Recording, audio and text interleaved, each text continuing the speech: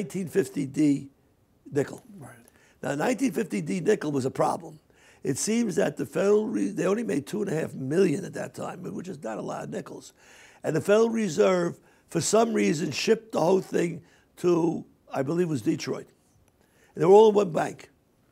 And everybody was looking for 50D nickels. They couldn't keep their sets up to date. I mean, it was just a matter of, so finally, a few rolls show up. And our roll has $2 face in it. And dealers like ourselves pay as much as $100 a roll. And we sell them to our client at exactly what it cost us. All of a sudden, Harry shows up with a group, and he says, I can sell them to you for $10 a roll. And Harry made us whole. We gave back the money to the ones we sold it to, because a lot of them were young kids. You know, and also people who were on more limited budgets. And we kept it, and we sold them off. We ended up probably with an extra 35 or 40 rolls. But we also found out that they also had a shortage of 50 Philadelphia nickels, mid-state. Some were out in circulation.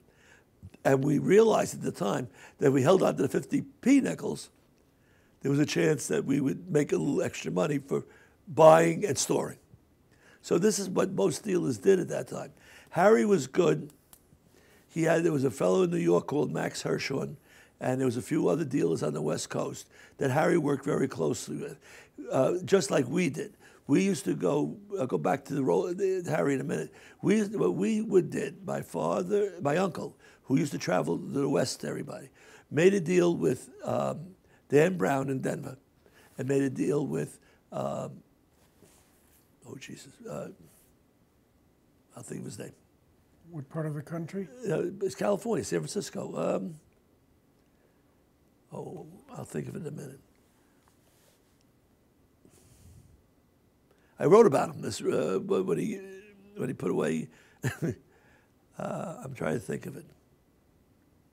Well, they made a deal with a dealer in California. Let's leave it at that. It's not important. Oh, E.A. Parker. That's what, E.A. Parker in California. And the deal was very simple.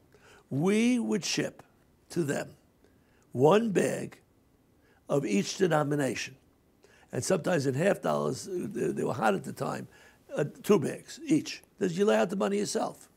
And then they would send us each a bag, or equivalent amount. Right. And the only thing each of us had was the expense of shipping. So it was very nice. It was a good deal. And what happens is they count his coins early. So when you or somebody else came in and they said, you know, I can't find a 49S dime, or I can't find a 50p nickel, we had them available. We supplied them. Yes, at a small fee, but we supplied them. And that made people come back because we were helpful. And that's one of the things that Stacks has always did, had a good inventory, even of late things, which really were non-money producing, but friendly producing. Filled the fellows whole, so he didn't have to keep looking for it to change.